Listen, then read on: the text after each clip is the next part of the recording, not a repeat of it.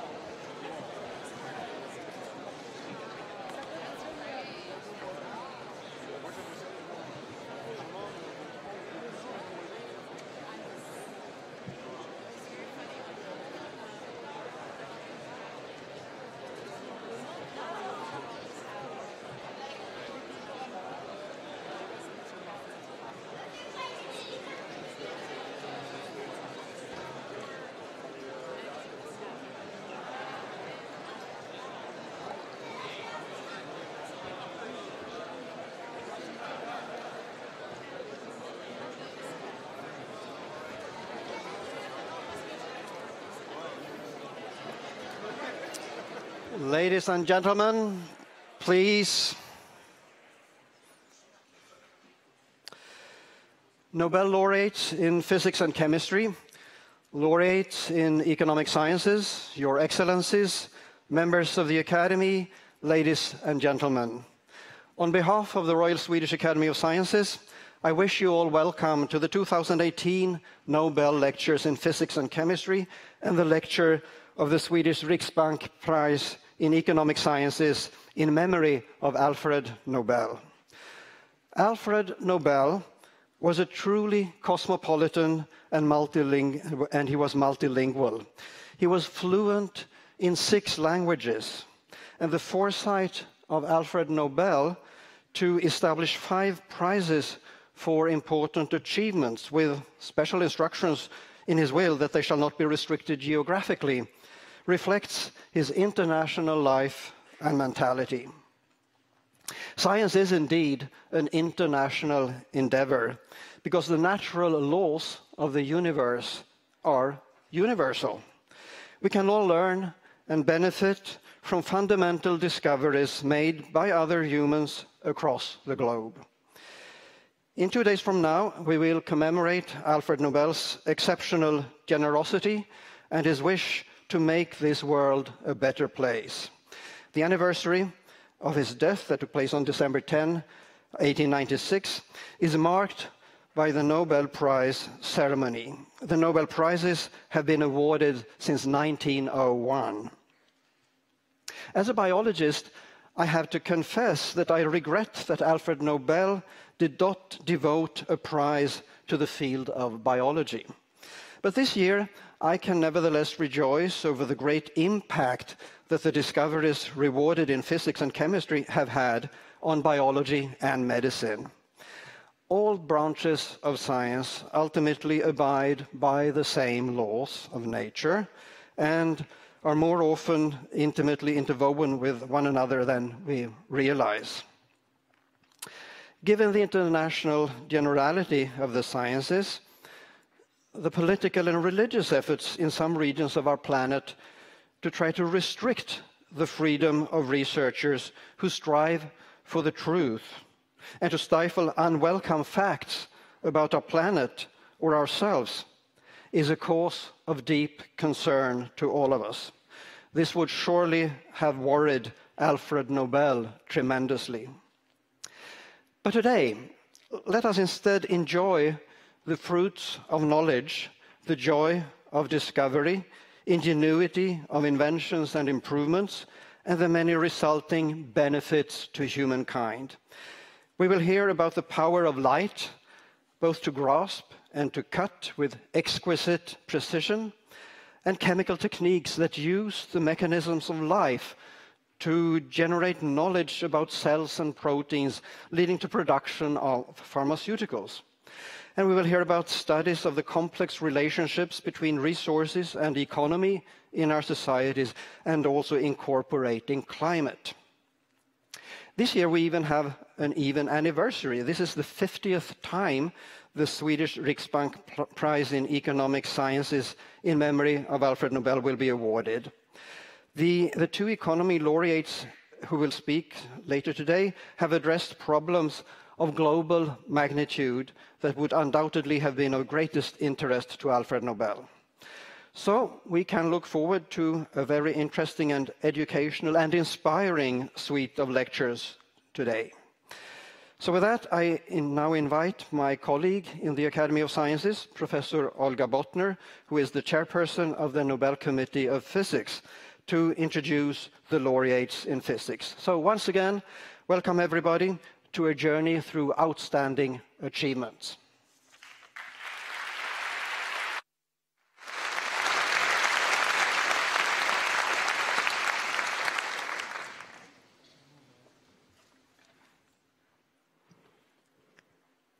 Over the past 6 decades, lasers and laser-based devices have become indispensable in many areas of society.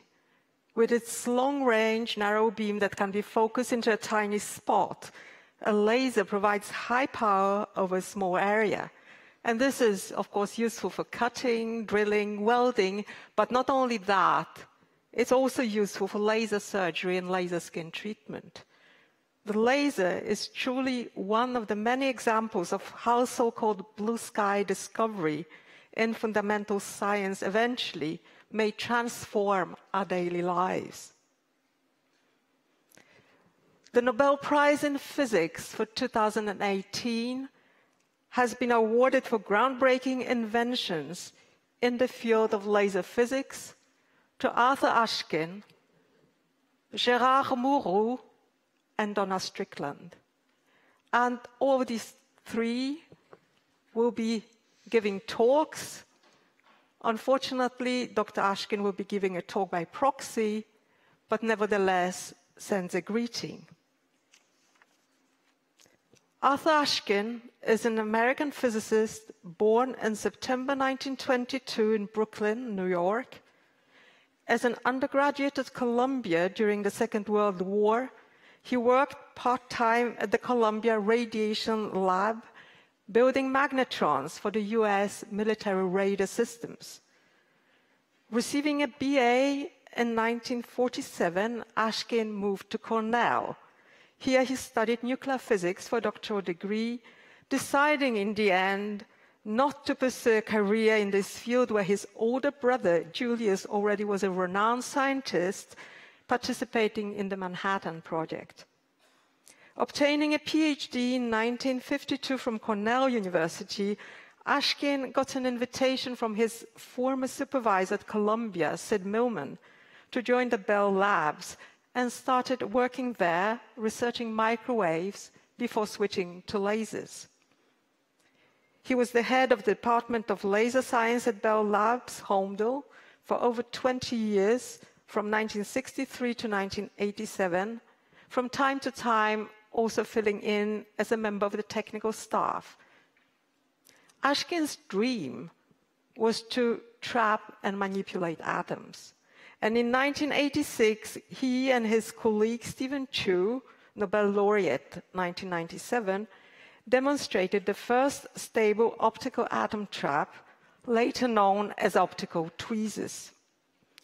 Ashkin then focused on developing the tweezers to capture and study living things, like bacteria, algae, red blood cells, without harming them. His success has a huge impact on biological research, allowing, for instance, to study how infectious organisms attack healthy cells. Although still active, unfortunately, as I said before, Dr. Ashkin cannot be with us today. He sends a greeting, though, and a close associate, Dr. René-Jean Essiambre, who will give the talk in his stead.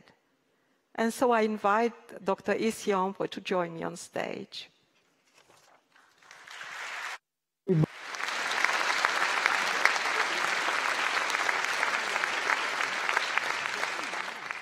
I'm Art Ashkin.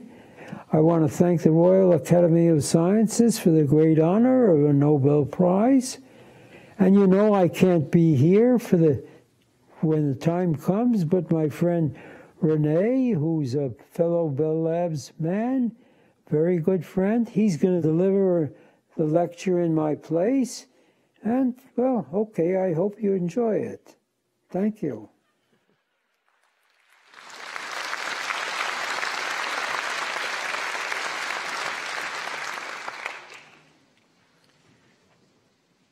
So it is a great pleasure to be here today to deliver the 2018 Physics Nobel Prize lecture of Arthur Ashkin. As you just saw in the video, we prepared the presentation together, and it reflects what he wanted to discuss today. So this lecture is on optical tweezers and the application to biological systems.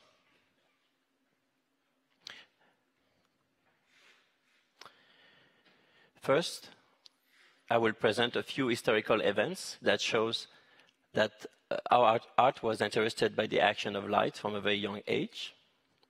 Then I will talk about the early days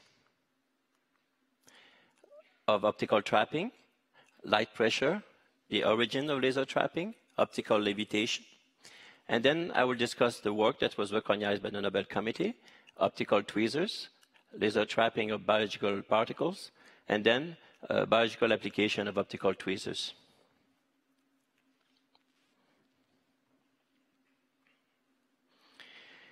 In 1932, Art was 10 years old, and he was fascinated by the Crookes radiometer. So a Crookes radiometer is, it looks like this. It's 4 vanes that are linked together and suspended on the pinwheel. Each of the vanes have a dark side, a black side, and the other side is highly reflective, like act as a mirror. And all of that is within a glass bulb with partial vacuum. So when light shines on a Crookes radiometer, the black side starts to move away from the light, so it starts to move in this clockwise direction here. So the Crookes radiometer is moving due to thermal effects. In 1944, when Art was 22 years old, 22 years old, he was working on the pulse magnetron, like was mentioned earlier. He was at the Columbia Radiation Lab. So he decided one day to shine this magnetron to the diaphragm of a phone earpiece. And the magnetron was operating at 1 kilohertz, and he saw a 1 kilohertz trace on the oscilloscope. At the time, he thought it could be radiation pressure. In 1966, a few years after the laser was invented and demonstrated, Art went to a conference in Phoenix, Arizona, where he saw a video by Rawson. And in the video, you would see the particle inside the laser, in the internal beam of the laser, to start to move in straight line and bounce around. And at the time, the authors, Ranson and May, suggested that it could be a few different things. One was light pressure, the other one was thermal effects. So Art calculated what the light pressure will do and figured out that it could not be light pressure. So after a few months, everybody settled to say that it is thermal effect. But the main impact of this video on Art is to reignite his interest in light pressure.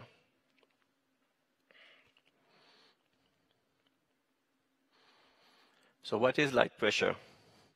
So let's consider 2 different types of objects: a metallic mirror that is highly reflective, and a transparent small sphere. So when a photon comes and hits the mirror, if it's a tiny mirror, it's going to start to move in the opposite direction to conserve the momentum as the photon has been reflected and the mirror goes in the other direction. For a power of 1 watt, this corresponds to a force of 10 minus 8 Newton, which may appear extremely small. But let's look at a transparent sphere that is 1 micron in diameter, so it's very small. So if we shine light on it, let's say we have a photon that arrives at the upper part, is deflected downwards, and the sphere will start to move upwards and in reaction to the photon changing its direction so that the momentum is conserved. If the photon arrives in the lower part of the sphere, it's deflected upward and the sphere goes downwards. So this is the basic mechanism for laser trapping. If you have 2 photons going symmetrically located, the small sphere will go forward. For a power of 1 watt on 1 micron sphere, the acceleration it can induce on the sphere is on the order of 100,000 times the force of gravity. So the radiation pressure that appears to be very small on a very small object like a transparent sphere can produce tremendous accelerations.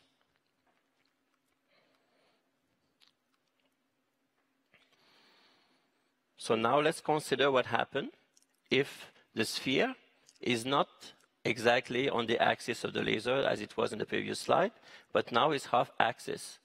So what will happen to that sphere, the transparent sphere? So the laser has, of course, higher intensity near the center, and the laser goes in that direction, and lower intensity at the edges. So as we saw in the previous animation, if a photon arrives on the upper part of the sphere, it will be deflected, and there will be a force on the sphere. If the photon arrives at the lower part, the force in the other direction on the sphere. So that the sum of the force can be decomposed into two forces: the scattering force, which makes the sphere move in the direction of the beam, a gradient force that makes the sphere go toward the center of the beam. So what is very interesting here is that the sphere will be attracted to the high power region of the laser, which seems a little bit counterintuitive, but it actually happens. So the sphere goes towards the center of the beam. So let's look at a little animation. So the photons are arriving here, more photon at the top because it's near the center, less photon here, and the ball will start to move toward the center of the beam. When it's at the center, it just moves forward to the scattering force. And here it's going to hit a slide, a microscope slide that stops the sphere. So the sphere is trapped by the beam on the left and by the microscope slide on the right.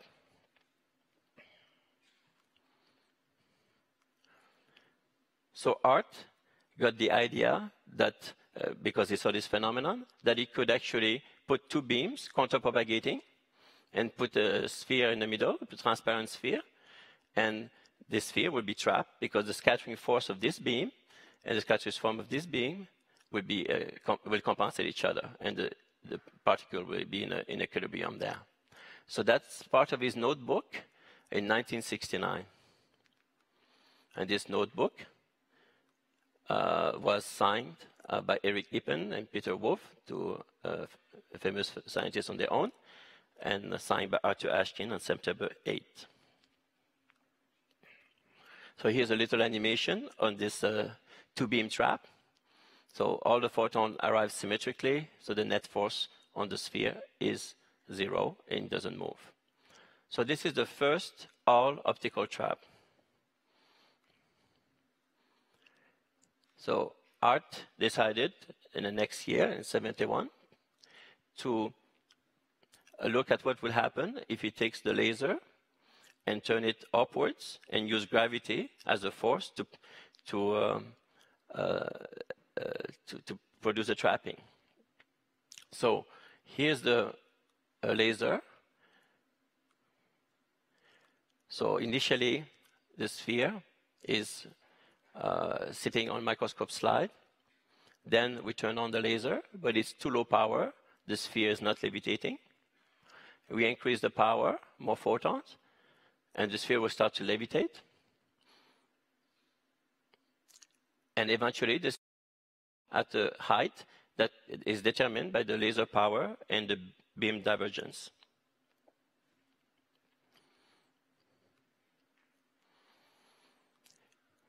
So Art decided that he would try to measure the charge of the electron using an optical levitator. So here's the setup. That was in 1980. So there is a sphere that is levitating, and there is a feedback control where he's monitoring the height of that sphere, and it changes the power of the laser to keep the height the same. So then he shined UV light in the chamber. That created electrons, and he applied difference of voltage, something similar to the Millikan experiment. So the sphere started to acquire charges, and the power of the laser is adjusted automatically to compensate the electric force that the sphere will undergo under this difference of potential. So here are the measurements. So you can see that this is the charging time. So all along the UV light is on, and this is the power of the laser needed to levitate. And you can see as the UV light shines and charges are created on the sphere, the power to levitate changes. And of course, it's actually stepped exactly by the power, by the charge of the electron. It's a discrete power change that corresponds to the charge of the electron. And this is a very high accuracy measurement of the electron charge using optical levitators. Now, let's talk about optical tweezers. The term optical tweezers has been coined by Art himself, and he has been rewarded for the Nobel Prize for this work. So, what is optical tweezers? So, a laser here that goes to a high numerical aperture microscope objective, focus the light very tightly, just not too far from the objective. And what happened is that if we look here at a zoom on this location, at the center here, the minimum size of the beam, the waist of the beam, the highest power is in the middle here. Then there is a gradient in the transverse direction that any laser has. It has more power near the center of the beam than on the edges. But now, because of this very tight focusing, there is a gradient of power along the axis of the beam. So now, from the center here to going forward, there is a very big gradient of power. And what is the impact of that? So we have learned from previous slides that a sphere is attracted towards the region of high power. So the sphere will experience a force that's called a gradient force that is not forward, but is backward. So the sphere wants to go back to the center of the laser. And if you have a sufficient focusing, then the gradient force will exceed the scattering force that is always there and produce and attract a small sphere towards the center of the beam, but not exactly at the center. There's a little bit offset where there's a maximum gradient of the light. So the sphere will settle just before the focus. So in a single beam, you can trap a small spherical transparent particle. So let's see it in operation. So here we have an optical levitator, which will be used just to bring the spheres next to the tweezers. On top, you have the optical tweezers. So the sphere is at the bottom of the tank. We turn the laser on. So the tweezer here is a fixed power, a very high intensity near the focus point. Then there is low intensity levitator. It's not sufficient to levitate. Then we increase the power of the levitator. The particle goes up, and then it's trapped. So a particle, let's do it again. So when the particle lifts, it becomes trapped all of a sudden at this location just after the focus. So that's the way an optical tweezers works.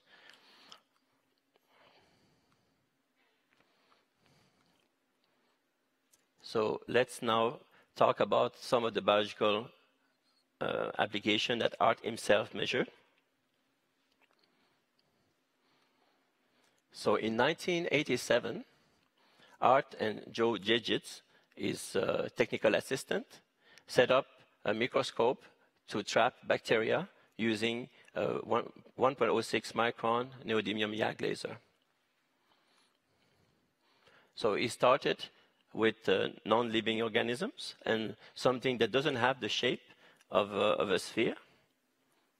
So here, I'm going to show a video that he took himself, where you can see this irregular particle being moved by an optical tweezer.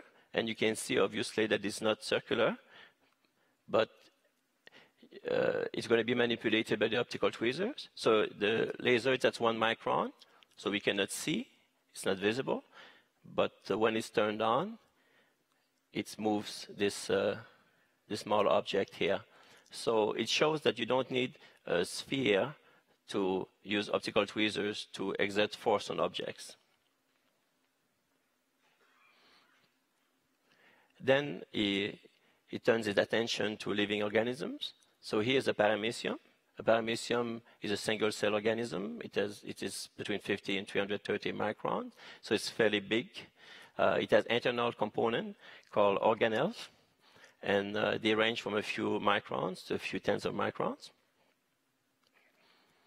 Here's a video that Art took where he trapped one of the organelles. So I want to attract your attention here to the white dot, which is an organelle. And he's going to trap the organelle twice. So let's look at the video. So this organelle is trapped, and the paramecium will move.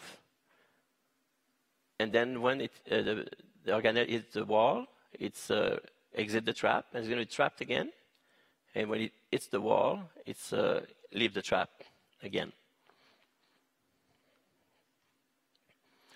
And now, let's look at what happens to a tobacco mosaic virus. A tobacco mosaic virus is very long, so it's very different from a sphere. So I want to attract your attention here, this rectangle. So the tobacco mosaic virus is free, it's moving around. Then it's going to be trapped. So now it's trapped, doesn't move. And then it's turned in the inwards. And because it's trapped using by the end of the virus, because the end of the virus refracts light more, and the optical tweezers is stronger. And now, Art decided to trap spermatozoan, and we can listen to him describing what he's doing. This is 1988. The trap may not, I don't know, the power may not be high enough, or he's too active. Here, let me put up, I'll give you, well, this is about the maximum power. Let's see it together. Here, let me see, here, I'm moving him. Now I got a reference to move him, right? Mm-hmm. Here you can see I'm moving him. Mm-hmm. So that's working.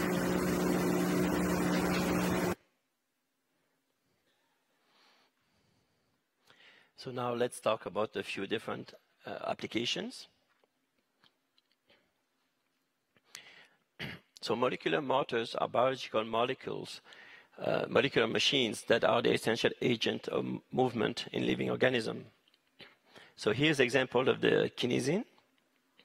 The kinesin is a molecular motor that can carry a load.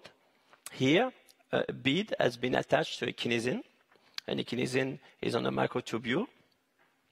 So the kinesin wants to transport that bead, and that bead is being trapped by an optical tweezer. And this optical tweezer is soft in the sense that it traps the bead, but not too strongly. So the bead is kind of free to move a little bit, and as it moves, it deflects the beam of the tweezer, so it can be detected where the bead is in the tweezer. And if we look now at measurements, those are three different measurements. The step size here, this is a function of time of the position of the bead, and you can see the bead move, and by step size of 8 nanometers. So the bead is kind of, the kinesin is kind of walking along the microtubule. So it's making an 8 nanometer step, stop for a while, another nanometer step, and so on. So now let's look now at something a little bit more advanced, which is the measurement of the DNA on DNA templates. So a DNA template is attached to one bead, which is in a trap. Then the RNA polymerase is attached to another bead, also in a trap. One of the trap is soft, so it lets the bead move. The other one is strong. The bead doesn't move much or at all. And what we're going to observe here is that the NRA polymerase is transcribing the DNA. And we're going to see a video that is at 30 times the speed of the two beads moving from a single DNA and single RNA polymerase in action. So the bead is moving, as you can see. And what brings them together is the RNA polymerase transcription. So now, if we look at the measurements of this distance between the beads, This is a measurement that is about 1200 seconds. So we can zoom on it because it has a very high resolution by a factor of 10. So we see how sometimes there's no motion, sometimes there is motion. And if we zoom even further, we can see that now there are steps of 3.4 Armstrong. So 3.4 Armstrong is only a few atoms wide. And this 3.4 Armstrong corresponds to the distance between the nucleotides of the DNA. There are other applications also of tweezers. Here are some: biopolymers properties, motion and forces of linear and rotary molecular motors, molecular behaviors of nucleic acid enzymes, folding of structured nucleic acid in proteins, protein binding, and micromanipulation of small objects in general, and probably many more to come. There are also several companies selling optical tweezers for different applications and different types of tweezers. Art also wrote a book in 2006, published in 2006. He wrote it with the help of his assistant of his wife, Aline, where he presents the fundamental of optical trapping. It discusses different biological applications of optical tweezers. It's also an historical account of the development of optical trapping around the world, but also at Bell Labs.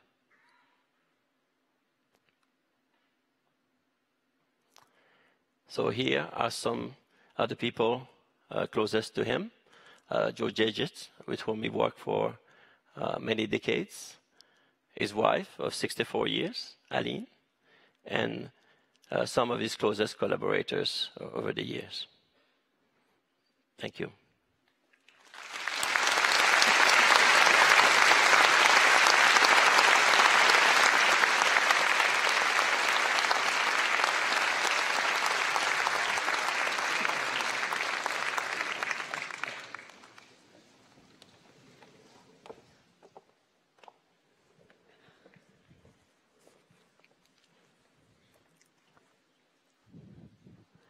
Our next speaker is Donna Strickland. Donna is a Canadian experimental physicist born in May 1959 in the city of Guelph in southwestern Ontario. She received her bachelor's degree in engineering physics from McMaster University in Canada in 1981 and obtained a PhD in optics from the University of Rochester, New York in 1989.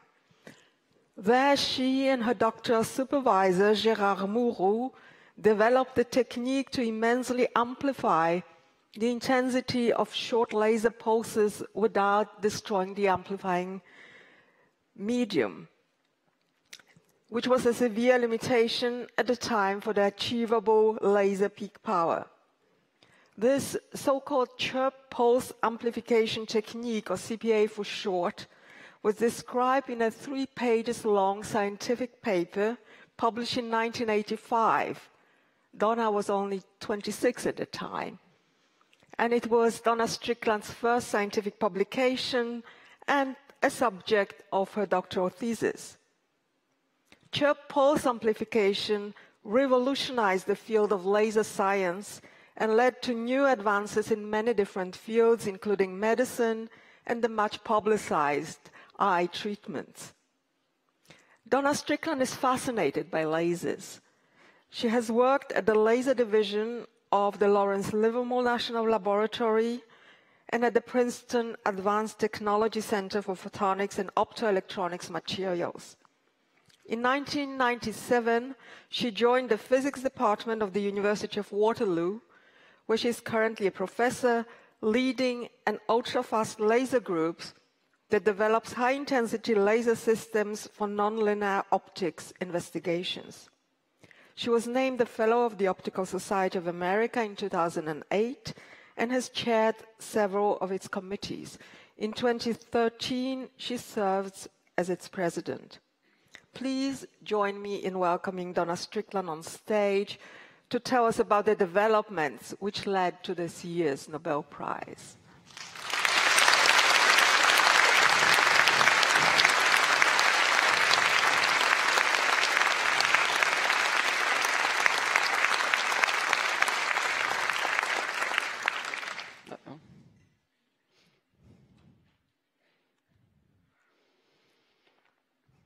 So thank you very much.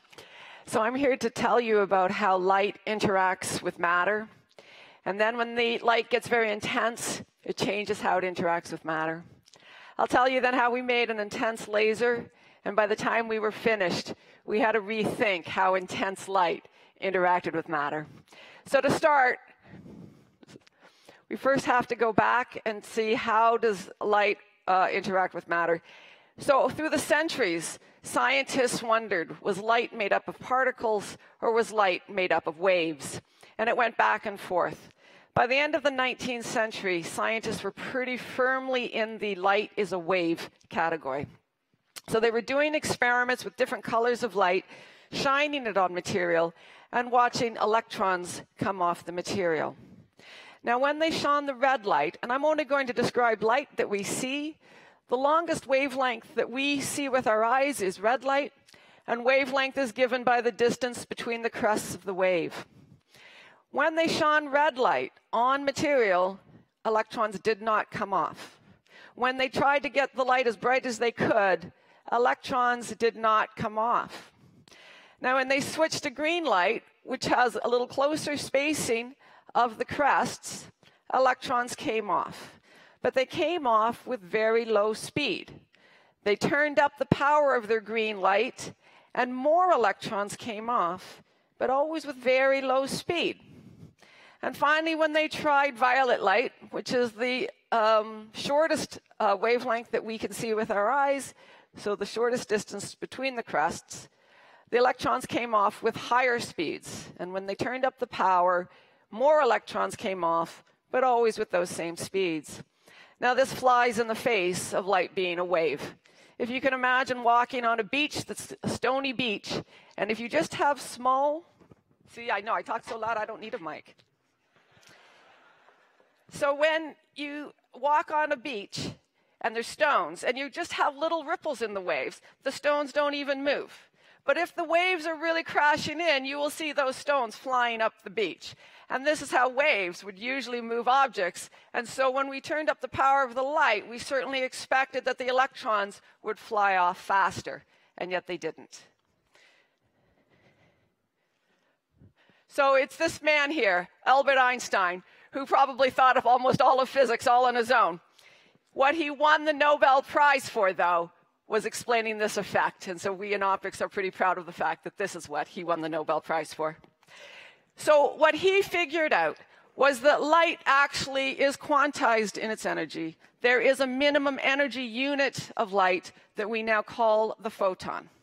It's a wave-like particle. So what it says, though, is that the total energy in your light is then the energy of an individual photon multiplied by the number of photons. The other thing that he figured out then is that each photon has an energy given by this wavelength. And so I'm going to do an analogy because it's harder for us to feel the energy of light. So we'll use gravity that we all know about standing on the Earth, and that if we dropped a ball from higher up, it would be faster when it hit the ground, the higher up you can drop it. So now a red photon is a small photon. So we're going to imagine playing basketball with a child-size basketball net. And so if it's a red photon playing basketball, no matter how they try, even up on their tippy toes, they cannot reach that net to drop their electron through. And no matter how many of these childlike photons there are, the electron is never going to get through that basketball net. Now, if you have a green light, that's like an adult playing with a child-sized basketball net, and they can actually dunk through. But only barely. They're only standing slightly taller than the basketball net. And so when they drop their ball through, oops, we have to go back. You have to drop your ball. There you go. See, so slow. Because it's just slightly taller. But the violet photon is like your pro basketball player. They're the very tall people. And so they're well above the net. And when they drop their balls through the net, boom, a lot more speed. But it wouldn't matter how many of these violet photons they had. They would all be dropping at the same speed through the net, just more electrons coming off. So usually when people study the photoelectric effect, it's about quantum mechanics. But that's not what I want you to concentrate on. What it really told us about how light interacts with matter is that it's always one photon meeting up with one atom at a time, and they meet with each other. And if that photon has enough energy, more than the energy that the atom is holding onto its electron, it can then send the electron on its way. And when there's more photons coming, they interact with more atoms, but always one photon meeting one atom at a time. And that's how we understood how light interacted with matter through the beginning of the 20th century. And then along came this woman, Maria Gabriel-Meyer, the woman who won the second woman to win a Nobel Prize. Now, I'm not going to talk about her Nobel Prize winning work because I know nothing about it. I'm going to tell you what she did for her PhD in 1930. She published the paper in 1931, and I cited that 1931 paper in my own PhD. So I don't know why she thought about this, right? Maybe she brought her woman's way of looking at science and thought, why don't photons get along?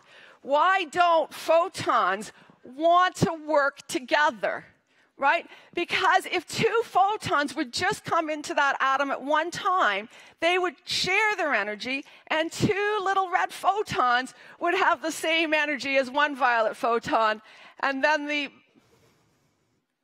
we go. It would have an electron come through with pretty high speed.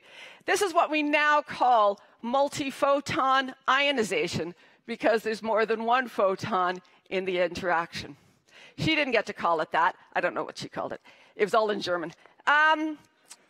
So now we could understand that, but nobody had seen it. Don't forget, Einstein was actually sitting there wondering why the experimentalists were seeing what they were seeing. Maria Gabriel-Meyer, nobody had seen anything like this, so I don't know what made this woman think about it. But in fact, nobody would see this effect for another 30 years. It was Peter Franken's group at the University of Michigan, and I know I have a lot of Michigan people in the audience, that were the first people to see a multi-photon effect. Now, they were doing their experiment not with atoms that would eject electrons, but what happened was that two red photons were momentarily absorbed by an atom, and then when the atom wanted to let that energy go, it didn't let it go as two red photons. It let it go as one photon with twice the energy. So you'll see then that the wavelength here is half. Well, that looks less than half, but whatever. We'll call it a half. Can't have everything right. Anyway, so this is now what we call second harmonic generation, all right? And we now see it more routinely, but this was something to see in 1961. So then it begs the question, why did it take another 30 years to see what Maria Gabriel-Meyer had predicted back in 1931? What was special about 1961? Well, it's already been mentioned in the previous talk. What was special about 1961 is that in 1960, the laser was born. So because I'm giving a Nobel lecture, I do want to honor all of the people that have won Nobel Prizes for the laser. Basov, Prokhorov, and Towns were really honored for developing the maser. The maser came before the laser, and the M is for microwaves rather than light in lasers. Technologically, it was easier to make a maser than a laser, and so that was done in the 50s, and they won a Nobel Prize. But it was the precursor to the laser. Art Shallow then won for laser spectroscopy later on, but he had a lot to do with understanding how a laser works. But I want to give credit to this man, Theodore Maiman, working at Hughes Aircraft. He's the one who won the race. There was a race on at the end of the 50s and into 1960. Who would be the person who would first demonstrate the laser? And it's this man, Ted Maiman. So 1960, the laser was born. And that's why Peter Franken's group could see this nonlinear optical effect. Now, why is that? Regular light, as shining on me very brightly here, sunlight or what have you, is like this bulb right up here. And in normal light, photons of every color is coming off. That's why it looks white. They go off in all directions. And they also don't talk to each other. They all go off whenever the heck they feel like it. No cooperation whatsoever. That's not how a laser works. A laser, as I'm using right here, and I'm going to shine on the wall over there, you will see that the light only goes in the one direction where I shine it. You don't see it going over there because the light's not going into your eyes. The light's going over there. So we already have it concentrated into one beam. You'll also see that the laser is just one color, and in the case of the laser pointer, just green. They also, the photons in the laser, all talk to each other. And when one's at a crest, they're all at a crest. And so each of these photons are going together, and so they are making themselves to be a giant wave. And a giant wave means the density of photons is greater. So let's go back and think about the linear case. Here's what they saw before 1960, just regular light, photons of every color, just in case you don't recognize them. Those are the photons waving at you. And because there was no cooperation, the density of the photons is not very high. So also when you maybe take a lens and you think you're putting sunlight down to a point, I'll tell you it's not going to a point. We can only focus light down to a wavelength.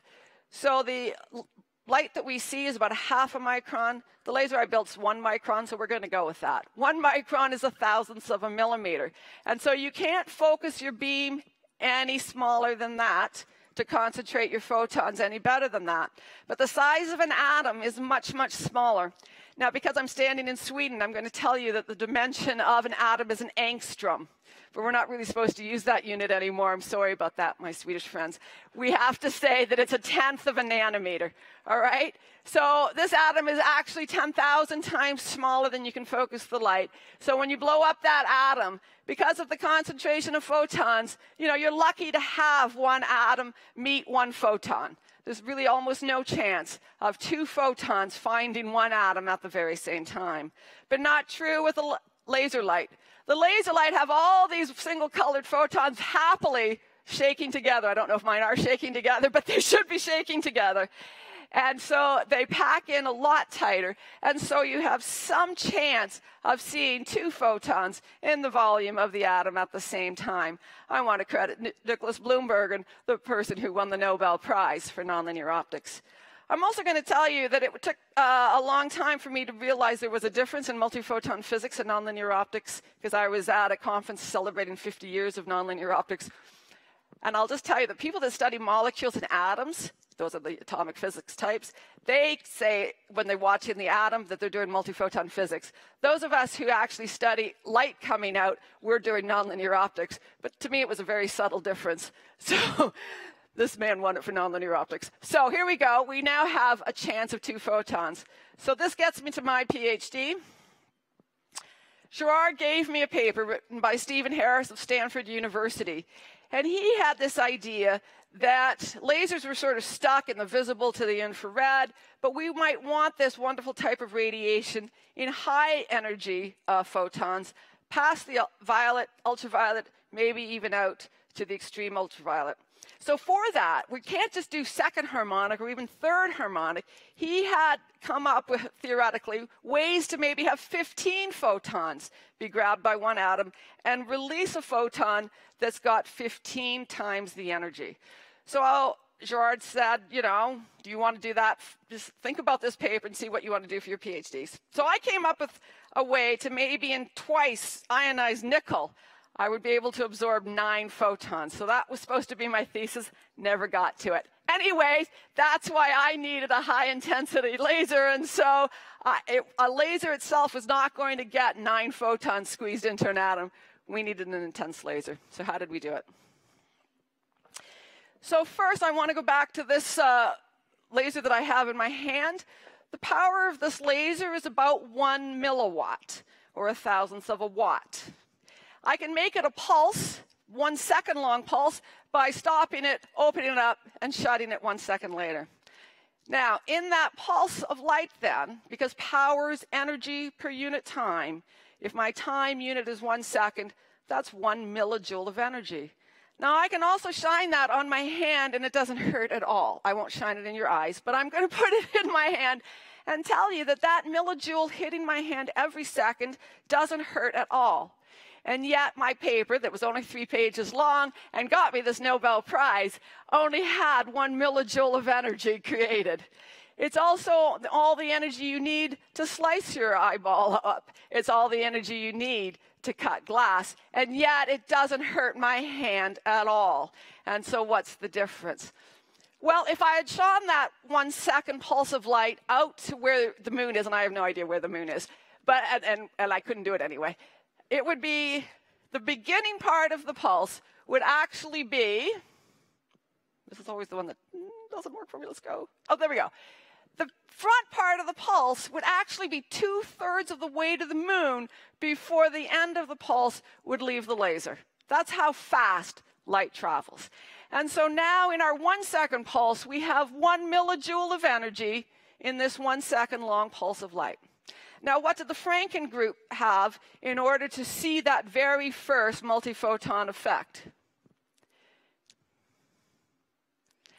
They had light that was 1 millisecond long. So that's 1,000 times shorter, still 300-kilometer long line of light. I will tell you, they had more than a millijoule. They had a joule. So they had 1,000 times shorter and 1,000 times more energy. And then with that millionfold, they were to see the odd time an atom grabbed 2 photons at once. The laser that we built in Rochester, though, was shorter than that. We squeezed it down some more. And in fact, we squeezed it down so that 1 millijoule of energy was in 1 picosecond, or just 1/3 of a millimeter. So all of the many photons that would have stretched 2/3 of the way to the moon were squeezed down till they were just 1/3 of the millimeter. We packed those photons in. So I know that my supervisor and colleague will be coming up here and telling you the amazing things this laser has done for us. I'm sure even some of them are going to be, he's going to talk about things going on in space. But I'm going to bring us back to Earth. I'm going to bring us to Rochester, New York in the United States, where I did my PhD at the Institute of Optics at the University of Rochester. And I did my research here at the Laboratory for Laser Energetics, and there I am back in the day. Now, inside this Laboratory for Laser Energetics was this absolutely beautiful dye laser. It was red and green, and as I've said, it just seemed like a Christmas tree to me, and I wanted to work with Gérard and this wonderful group. It is a dye laser. A dye laser is a type of short pulse laser. In fact, this laser, the pulses were actually 10 times shorter than what I'm talking about, so only 1/30th of a millimeter long. So we had short laser pulses. Problem is, dye lasers don't like to grab their energy and hang on to it, and so you can't get a big energy dye laser. So you can have short pulses, but the reason that the Laboratory for Laser Energetics was there was to study laser fusion. And to study laser fusion, you need a big laser, and they had a big laser. This was known as the Omega laser. It was 24 beams, and it could produce a kilojoule of energy. Not a millijoule, a kilojoule. That's 1,000,000 times more energy. So in the laser lab, we had short pulses and we had big energy lasers, but we couldn't put them together. More than one problem. One, the dye laser had red photons, and this one wants to amplify infrared photons, so they wouldn't have spoken to each other. But there was a bigger problem. When people tried to put slightly short pulses even into these lasers, what they found was that the rod would actually get drilled all the way through, and you were left with a very expensive piece of glass that wasn't any good. So they had to stop trying to put short pulses down their laser rods because these nonlinear optical effects were happening inside the laser rods, and they were drilling holes all the way through them. So that was the conundrum that we were in the early 1980s. And then Gérard had his beautiful idea. So there are no pictures because I hate having my picture taken. I've had to get used to it since October 2nd. But there are no pictures of Gérard and I together. So we were at a meeting a few years back and took this picture. So this is a very simple, beautiful idea. This is what we want here. We want a lot of energy. We want it in a very short pulse. We just don't want that in our amplifier. So if we don't want that in our amplifier, what can we do? Just start with a short pulse, stretch it and make it a long pulse, amplify it up, and then at the end, compress it all the way back down, And here you have what I like to call a laser hammer. So now, how did we actually do it? We're going to go back to this lab, because this was the lab. Now you'll see I've changed the title of it, even though I'm showing you the very same laser. And so the green beam is actually not a green laser. This is the laser back here. It's infrared. You can't see the beam coming out of the laser because it's infrared and we can't see it, neither can the camera. The kind of mirrors that we use in a laser lab direct just the color we want to direct. And so this green light bent at this mirror, but the infrared came on through. It would have gone to a beam dump to protect all of us from feeling the heat of that very strong laser. And so that laser had the same wavelength as the big neodymium glass amplifiers that we wanted to use. So that was the laser I was to use. You can also see there's simply no room in the inn for me. This was one packed lab.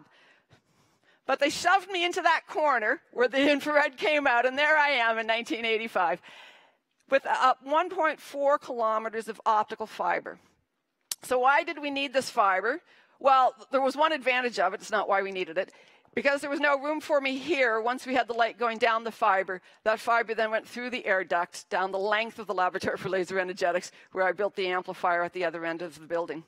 That was one thing. But the two other reasons that we needed this fiber is that the laser that pumped the dye laser was not as short as we wanted, and we needed more colors. I'm going to explain why we needed more colors. I don't have time to tell you what nonlinear optical effect made the colors. You'll just have to believe me that it did.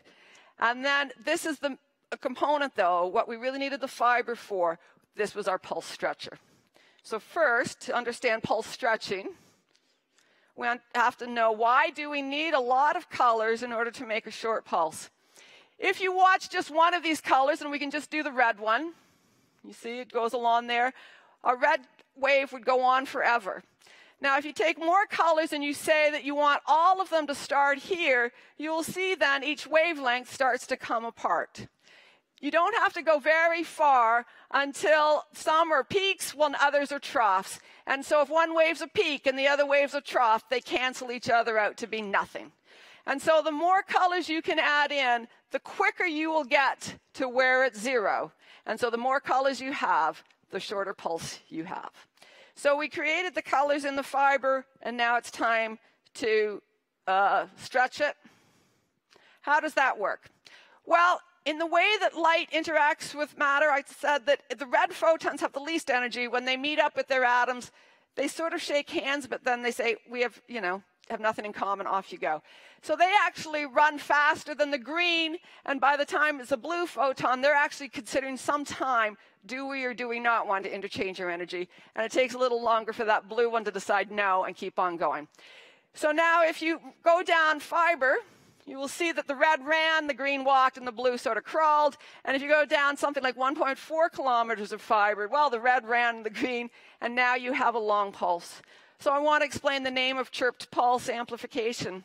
A bird's chirp is called a chirp because the sound frequency changes in time through the note that he's making. So you'll see that the way to get a long pulse is to have the red frequencies out first, and then the green, and then the blue. So through our laser pulse now, the frequency changes, and that's called a chirp. It's called chirp pulse amplification because this is now our stretched pulse that we want to amplify up. So how does the amplification work? So it's some material that has some atoms and sitting there, not doing anything. They have to be excited by some kind of energy source. The original lasers and the laser that I used used flash lamps.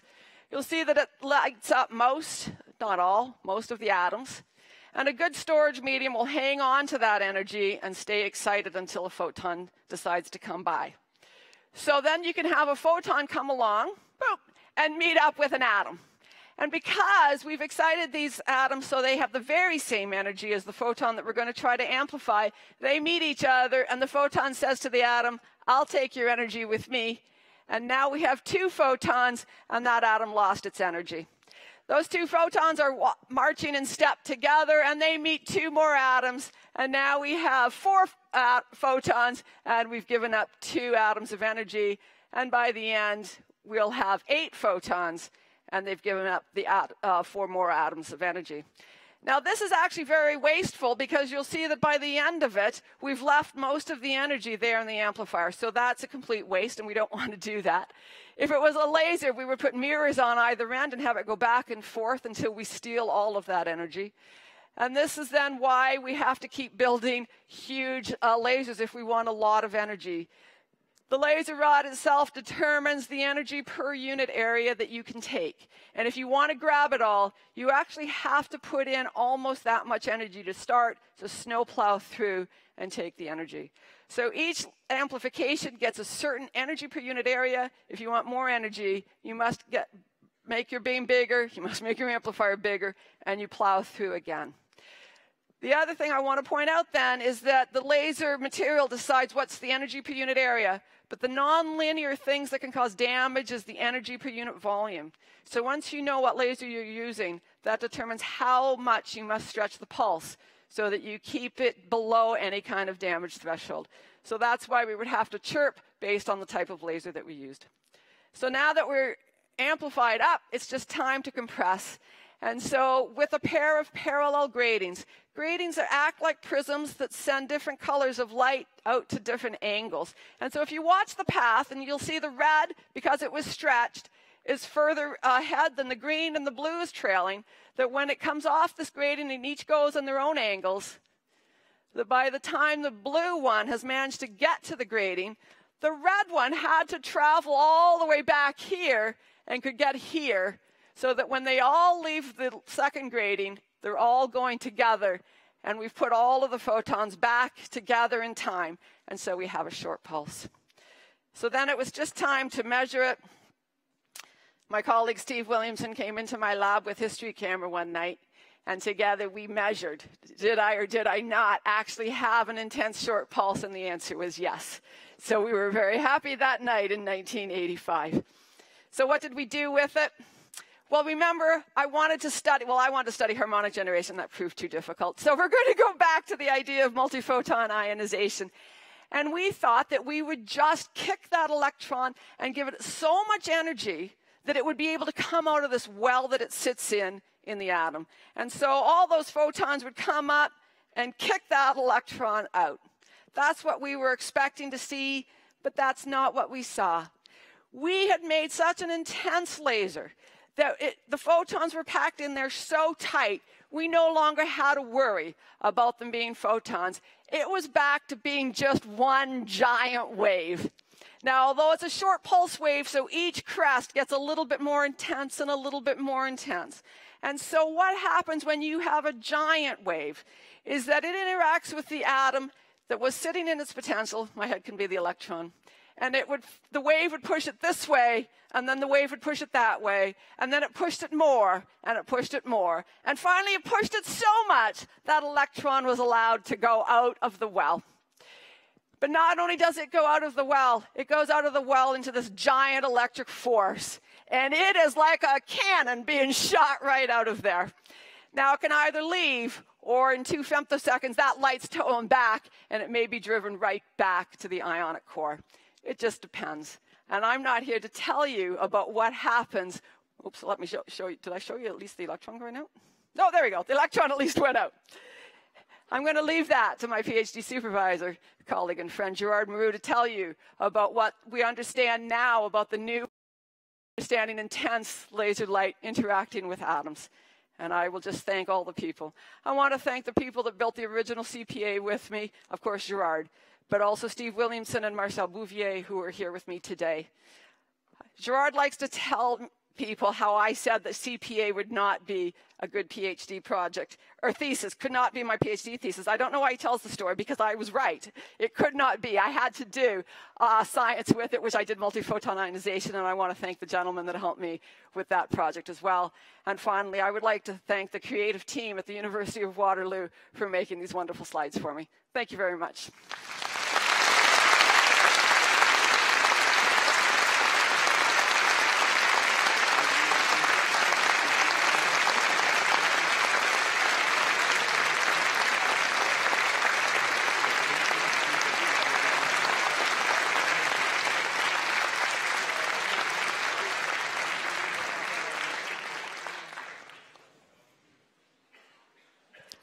Our next speaker is Professor Gérard Mourou, who's a French scientist and a pioneer in the field of laser physics. He was born in June 1944 in Albertville in the French Alps, a town probably best known for hosting the 1992 Winter Olympics, at least until now. Mourou started his career in physics at the University of Grenoble-Alpes, getting his diploma in 1967 and moving on to first Quebec and then Paris to work on his doctoral thesis. He received his doctorate from Pierre and Marie Curie University in Paris in 1973. Gérard Mourou spent a large part of his career in the United States, in particular at the Laboratory for Laser Energetics at the University of Rochester in New York, where one of his doctoral students, as we just heard, was Donna Strickland. Together, the pair devised the chirp pulse amplification technique, which today is at the core of most high-powered laser facilities in the world. In 1988, Mourou joined the University of Michigan in Ann Arbor, where he founded the Center for Ultra-Fast Optical Science. He returned to France in 2005 and became the director of the Laboratory of Applied Optics at the campus of École Polytechnique in Palaiseau, a post which he held until 2008. Mourou is a visionary, aiming to create lasers with unprecedented power. He initiated the multi-petawatt Apollon laser project in France and coordinates the large European extreme light infrastructure, ELI, that will host even more powerful lasers in Romania, Hungary, and the Czech Republic.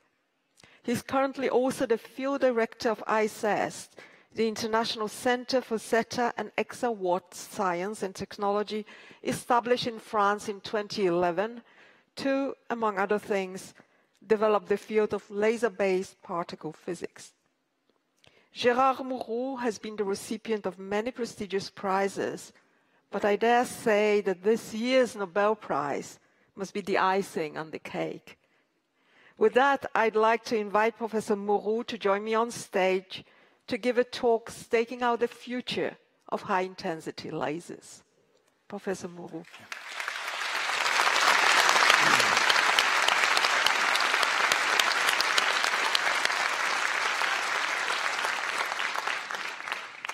Well, thank you very much for coming, friends, colleagues, former students, and so on. Well, it's always a dangerous act, you know, to act up behind Donna, you know. Anyway, I'm going to try, Donna. It's also a pleasure because there is many of my students in the audience. Students or co-worker, and for me it's very refreshing. It's like, you know, when we had our group meetings, you know, at Rochester, at Michigan, and so on. Anyway, so I'm going to tell you. Can we blow this picture a little bit bigger? Yes. Okay, so I'm going really to talk about my passion about extreme light. So Donna gave you all the background, how to build these high-intensity lasers and so on. You don't need much more than that, okay? And but I'm going to tell you what you can do with that, okay? Because it's true that it's only recently that we had this phenomenal intensity available, and so there is many new discovery which are being made. Okay, so that's my passion for light. Okay, and do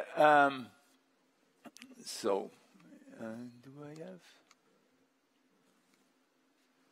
have? Why does it work? Okay, I can maybe act. Okay, I can act here. So everything, like Donna said, everything and started with Ted Naiman, you know, in 1960. I'm sorry, again. Yes. And there's one thing, you know, which really strikes me about light is a variety of things we can do, okay? And as Ashkin, I'm sorry, showed that what you can do, you know, first thing is maybe you can slow down atoms. And it's a very, very interesting phenomenon we have seen with the tweezers and so on. And this, it doesn't work, it's okay. People, you know, used it intensively, were very successfully, and trying to really use the light to decelerate atoms. And that led to the field of quantum optics and cold atoms. And you have Steve Chu in the first row here, which got the Nobel Prize with co-antanology, and also Bill Phillips. And so that led this fact that we can really slow down the atoms to very, very small times velocity. Very important. It's another way to say that it's a way also to make it atoms very cold and reach temperatures, you know, which are, I think, the coldest temperature we can produce now. Okay, now the other thing you can do, and this is what is exciting, okay? You can do just the opposite. You can accelerate particles. And you can accelerate particles, like electrons, for instance, to the speed of light, or very close to the speed of light, okay? And this led, really, to a new field, which we call relativistic optics. I will tell you why we call relativistic optics in a minute. We know that light is relativistic, of course, per definition, almost. And so that, the fact that we can now accelerate particles to the speed of light then led, of course, now to an enormous field, you know, which deals with accelerator physics, nuclear physics, cosmology, nonlinear QED, general relativity, extra-dimension physics, you name it. Very large physics. Okay, so I don't have to go to talk about CPA. We heard Donna saying it, you know, of course, because we are going to need CPA, of course, to accelerate this particle and so on. So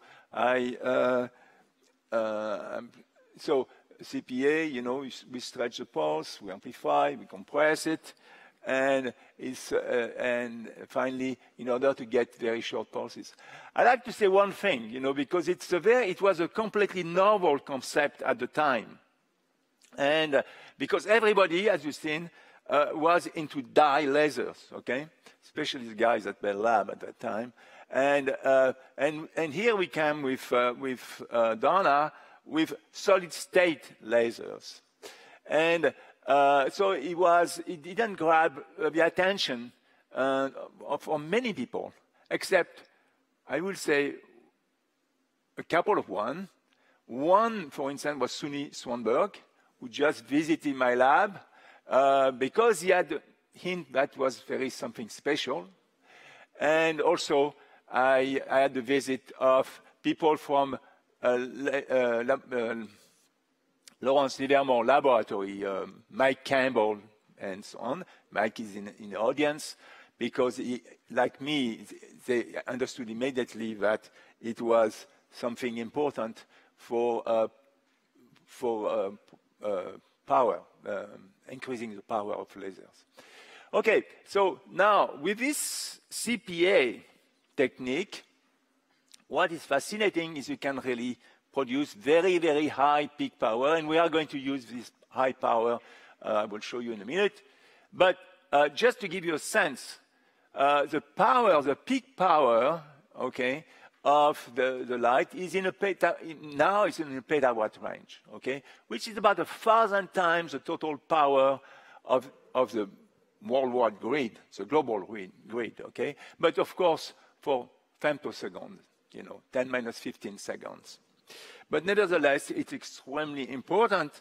And if you take now this power, this petawatt power, and you focus it, like Donna said, over on a spot size, which is a wavelength of light. You cannot really go less than that, so typically a micrometers or so.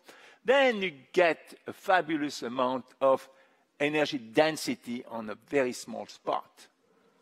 And this, of course, is leading to absolutely new application. Just to give you an idea, okay, light, like the first speaker showed, and Ashkin used, and was fascinated by, really deliver pressures.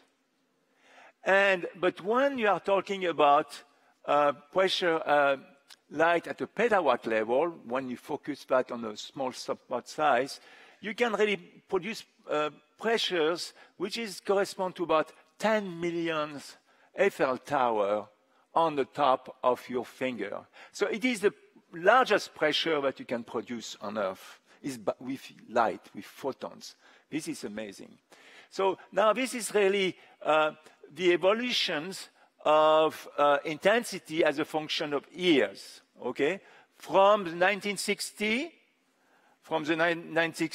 where Mayman invented the laser, and the first first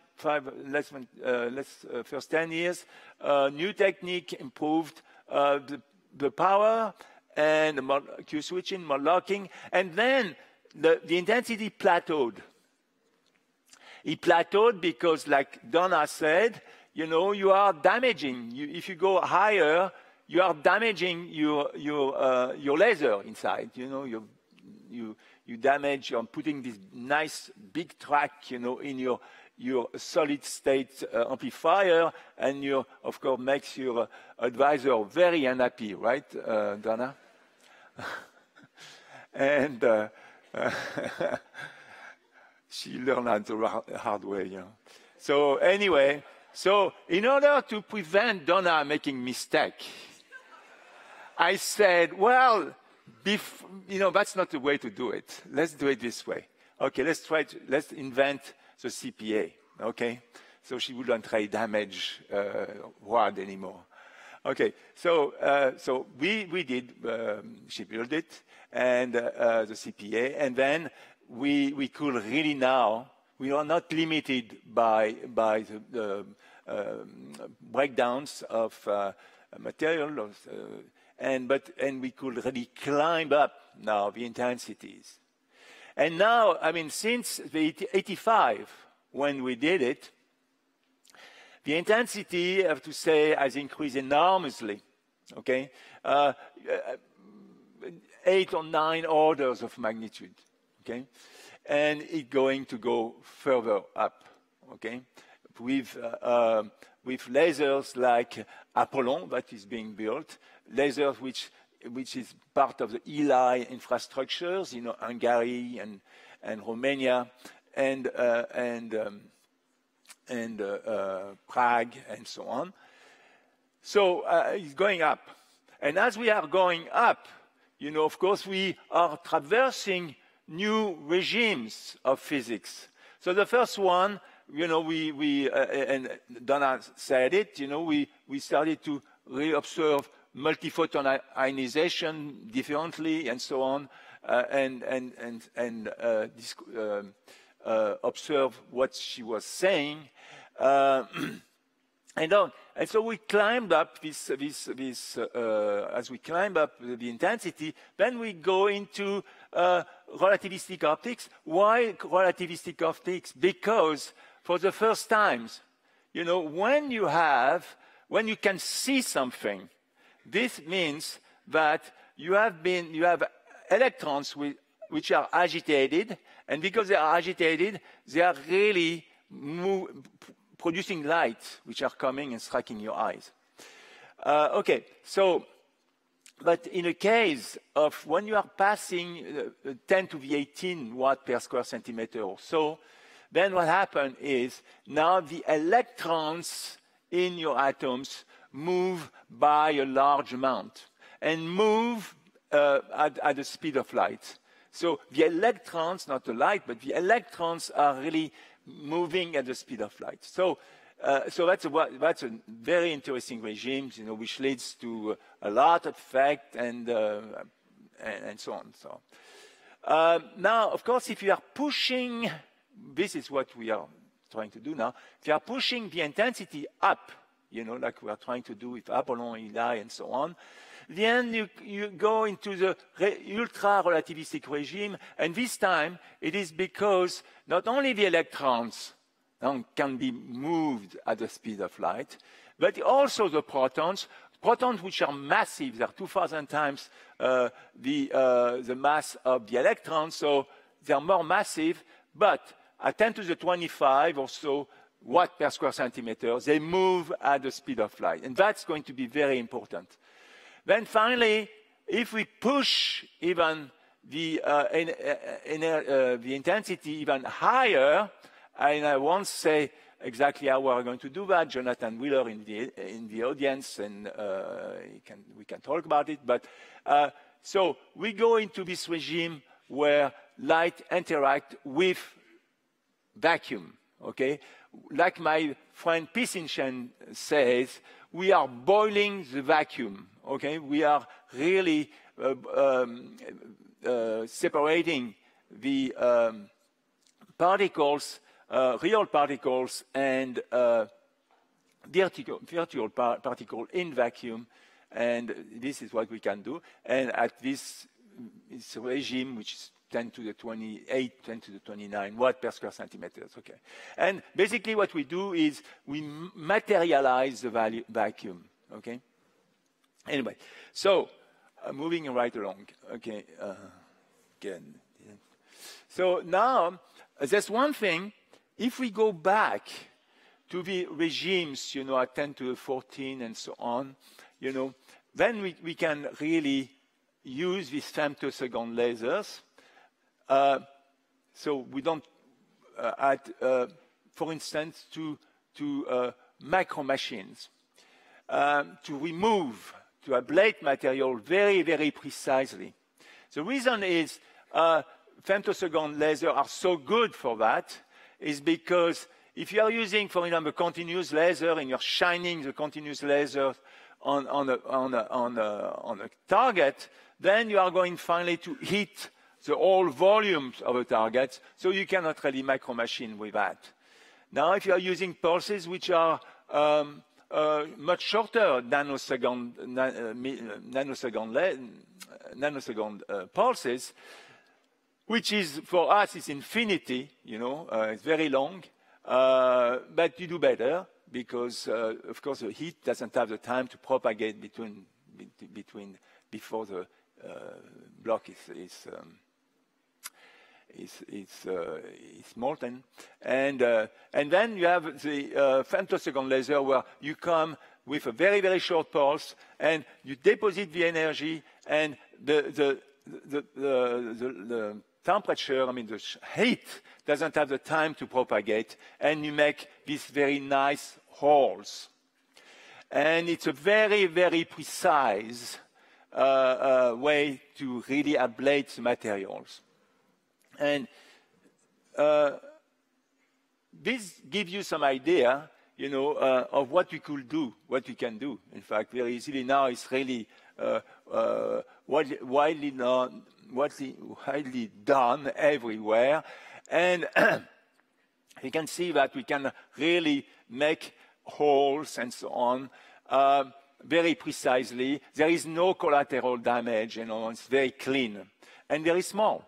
Okay, you see that we have feature size which is less than the micrometers, you know, in size, and no damages. So of course now one beautiful way to use this laser is to do eye surgery, because after all, eyes, is some biological tissue, and also is not the kind of things where you have to be accurate with eyes. And so we thought about that. In fact, we thought, because we had this little mishap happening in my lab, and this is one of my students who is in the audience,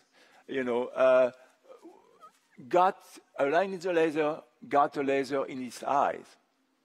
And immediately, we took the student, to the hospital, and they met ophthalmologist who is also here, Ron Kurtz, and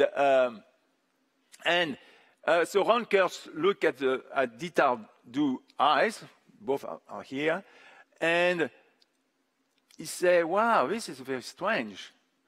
And yes, he got hit by the laser, but it's strange. And so Dieter said, "What is strange?" Well, it's strange because the damage on your retina is perfect. So that immediately, of course, we had the University of Michigan, excited about it. They put some money in it, and then that started the field of femtosecond laser, which is a very, very important field. Okay, so this is just to give you an idea what we can do, on the cornea. We can use it for all kind of things, we can in ophthalmology, and so it was very exciting. In fact, so if you are, I'm just show here, if you have a 50 picosecond laser, which is long for us, okay, or if you have 300 femtosecond, you can really create this flap, very, very nicely, and this is being done, now. There's also few ophthalmologists here in the audience, and it's great. So now I had a movie showing this creation of a flap. But I have to say that, and after some comments, people say, well, if you show this movie, maybe some people are not going to stand it, for it, because it's. So I'm not going to show it, okay? And I will save some time for. But anyway, if you want really to talk about that, here you have specialists. You have at least three specialists, on this thing here. Okay, now let's go back to my my roadmap here, and so as I said, so we were here for a short while, and now we are climbing up. As I said, we are in this area right now, and what's exciting here, when we are. Sorry, which slide is that? Yeah. When you are in this area of 10 to the 20 and 25, etc., when you are shining the laser over a very small size, I mean spot size, like Donna said, wavelength of light, then you are producing these humongous intensities, and you are producing particles, of any kind of particles, any kind of radiations with very large energy, okay, very freely, okay. It's amazing, and so this is we call a universal source of high energy particle and radiations. And this type of course, of work is being done at Lund, not very well, in Sweden anyway. And if you are interested, there are people here. Okay, so now what we want to do now is we are producing. This was an idea from Tajima and Dawson. Toshi Tajima is a very good friend of mine, of a lot of people also. And he had this idea in 1979. He said, well, you know, looking at ducks or whatever on the lake, you know, looking at surfer and so on, he said, well, maybe we should use the same effect that is being used by surfer in order really to get particles moving. So they really wrote this very nice paper, but of course, it's 1979. So it's before 1985. So I didn't know about this effect, you know, and Toshi didn't know about the CPA, okay? So, but fortunately, we had scientists at NRL, Naval Research Lab, who really were able to saw the potential to put the two concepts, CPA and laser wake field accelerations, you know, together in order to accelerate particles. And this is what is going on now in the many, many laboratories in the world. You have lasers here, and you shine the laser on this gas jet, and you're producing a plasma, you know, which is plasma is a kind of a soup of electrons and protons and so on.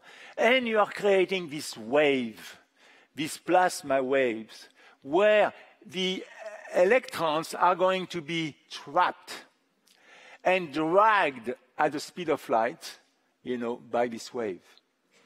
Okay, so this now, it is really, we were talking last night with Olga, this is really is the future for electron accelerations. And because they have a problems in high energy physics. They have a problems because they have to build these huge accelerators. Here you have the CERN accelerator, the LHC, 27 kilometers in circumference here, you know, and 170 meters underground. So it's really, of course, it costs enormous amount of money. And now, because for the next step, the next collider is going to be even bigger, okay, and will cost really an affordable amount of money. So really, it is very important really to come and with the new technology. And you think that if you're really replacing the technology used right now in this case, for instance, which is we're using radio frequency, microwave, and so on, where you have the gradients is of the order of less than 100 meters, 100 MeV per meters.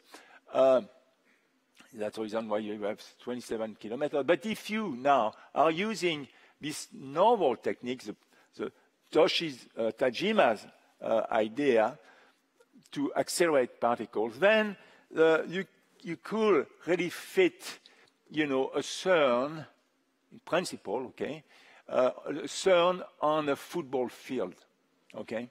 So this is pretty good, okay.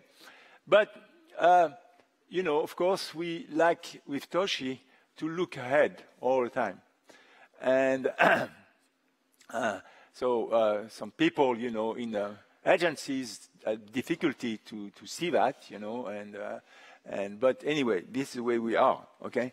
And so we like to look ahead, and so right now, let me tell you that we can produce now something like devices, GeV devices are centimeter size, okay? Now we can produce up to 5 GeVs, but 5 GeVs is something like 10 centimeters in length, okay? And yes, we could really maybe put CERN on the football field, but could we do much better than that? And right now, and the reason is yes, we could, in fact, and I'm not pulling your leg here, Okay. We could really, in fact, make the accelerator kind of TeV accelerator on a fingertip. And by doing what? Okay. Instead of using gas, which has a very low density of electrons, then we would like to use solid. Solid, and so you have 6 orders of magnitude larger amount of electrons, okay, because we are working also with gas at low density gas. And then, but you say, wow, but I mean, now light won't be able to propagate through the solid at this very high intensity.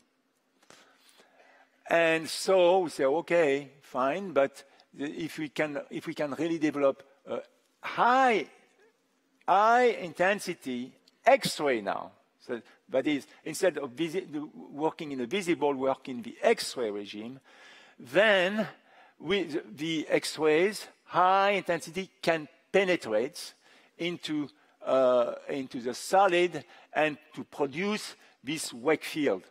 This is exactly what we are doing right now, you know, at the École Polytechnique, and in collaboration with, of course, with Toshitajima at Irvine, and also with some people from the Eli, okay?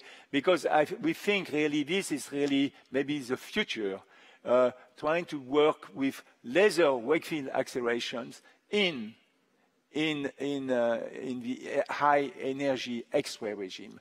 So we have ways to do that. I don't have the time to show it, but it's really, I think there is really new avenue to do that.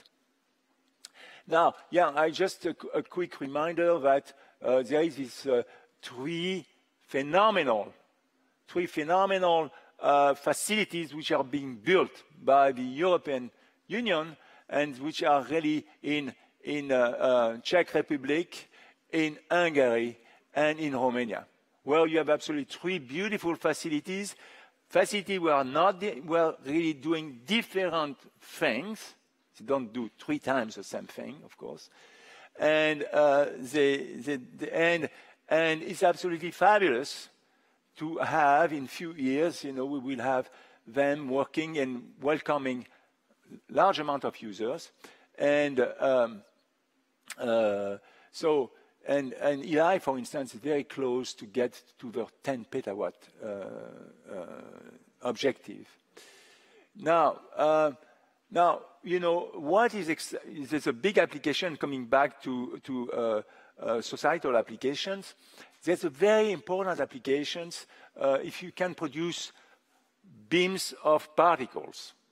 Let's suppose that you can really produce beams of protons. Well, you know, protons therapy, for example, for cancer and so on, is really the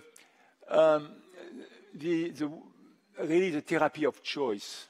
Okay, because the protons, not like other radiation of particles, they don't burn the tissue between really the skin and the tumors.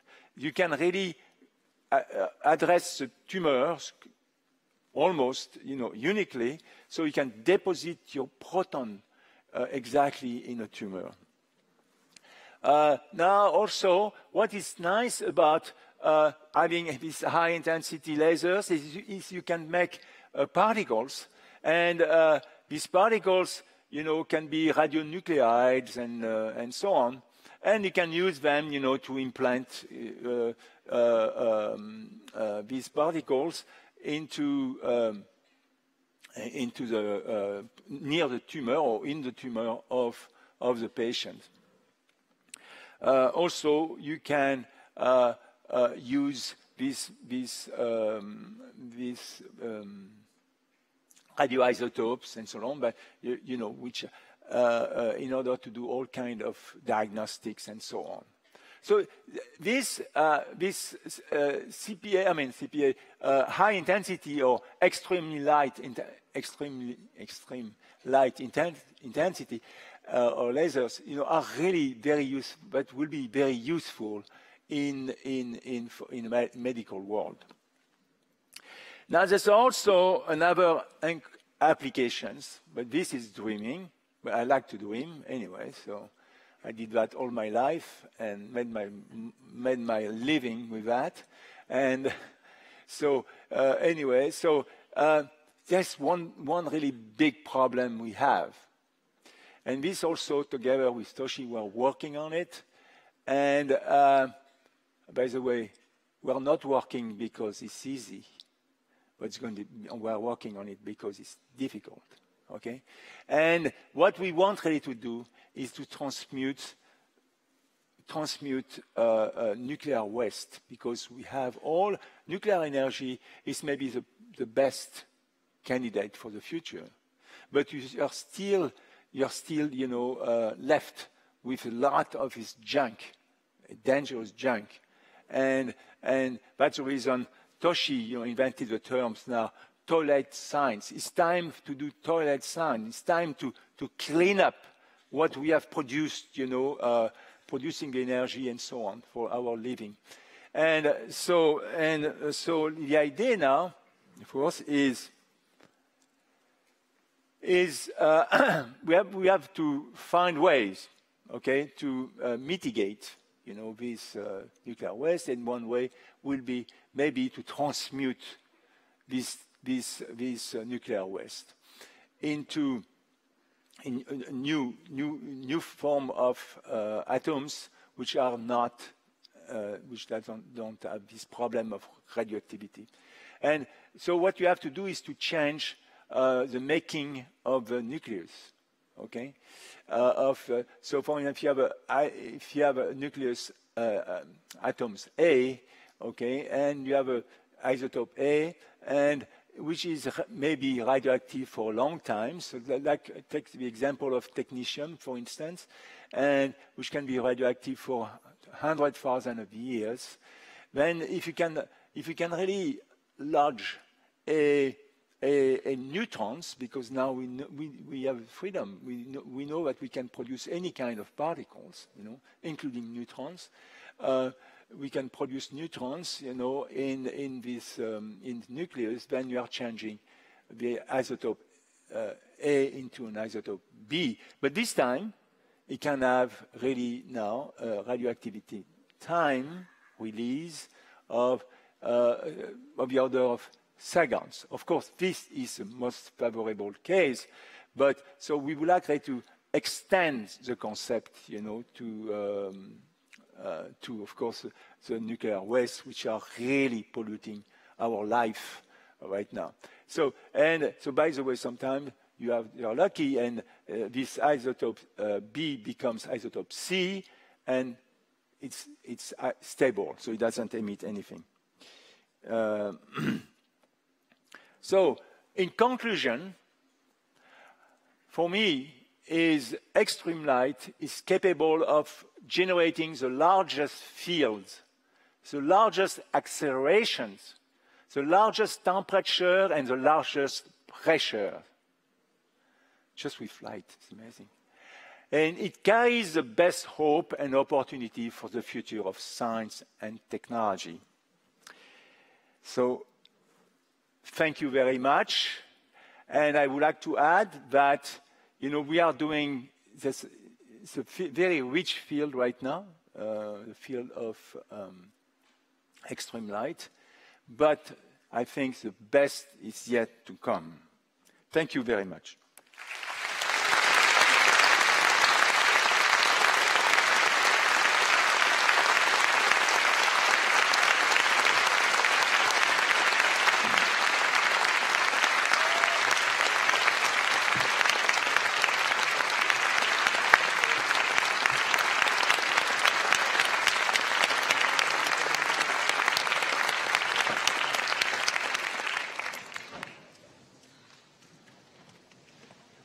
This concludes the physics lectures for this year's Nobel Prize 2018. I would like to extend my profound thanks again to our three eminent speakers, Dr. Essiambre, Dr. Donna Strickland, and Dr. Mourou for wonderful talks. And having said that, I would finally like to invite our Nobel laureates, Donna Strickland and Gérard Mourou, to come up on stage with me so that you may congratulate them again to this year's prize. So please.